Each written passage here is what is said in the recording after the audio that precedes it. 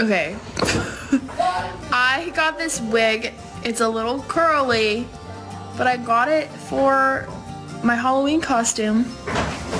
And I'm not gonna say what that is yet because we're gonna surprise you all. But it's somebody. Meredith from The Office? Yeah, Jacob says it's giving Meredith from The Office, and that is absolutely not what I'm going for. We love Meredith, but no. So guess who I am, and I'll see if it works. I'm just gonna give you a hint. It's a little curlier. I might try to straighten it. I don't own a straightener though. I don't know. I might just try to brush it out, or will that make it frizzy? I got it at Goodwill. Is that gross? I got it at Goodwill. It's gross. That's gross. Oh well. Wait till they hear it.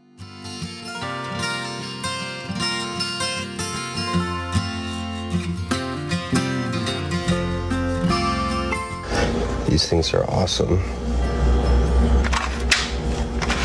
Super clean.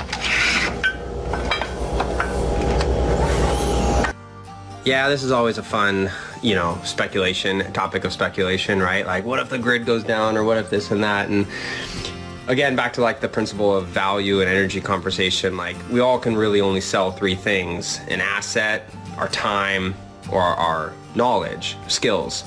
So really it just comes down to that, what would make the most sense, you know, would I be able, like let's say the grid does go completely down and things get crazy, like I could sell my land and the tools I have for people to farm and make stuff, I could sell my knowledge of how to do certain things, or I could give my time and go work somewhere. So I don't know, no clue what it would be, but I'll kind of wait to see and find out. And until then, keep honing all the skills, try to be well-rounded. But the internet does provide a fascinating opportunity for specifically scale and leverage in today's world, and so being able to take advantage of it is a huge blessing.